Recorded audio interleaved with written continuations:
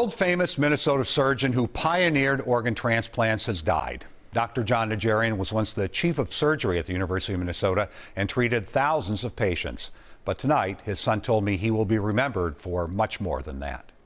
John Najarian was a giant in the medical field who started off small, the son of Armenian immigrants. He lost his father to literally the flu, and he thought that was ridiculous that his father would pass away from something as simplistic as that, and it started to frustrate him. And then he had an appendix issue as well himself and made the decision right then and there. He says, I need to make medicine better. Najarian played college football at Cal Berkeley. After serving as a heart surgeon in the Air Force, he became intrigued with liver and kidney transplants.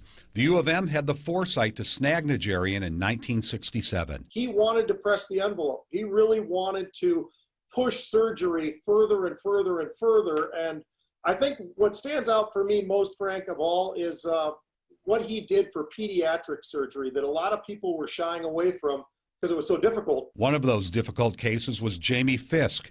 Najarian transplanted her liver when she was only an infant in 1982. She is fit as a fiddle. She is absolutely normal.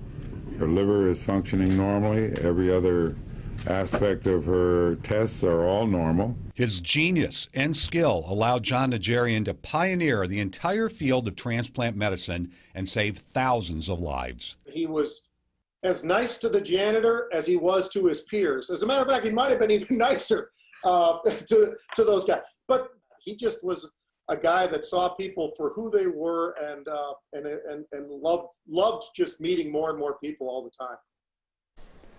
Dr. John Najarian is survived by 3 sons and several grandchildren. He was 92 years old. Pete says his father's greatest passion was watching his sons play football.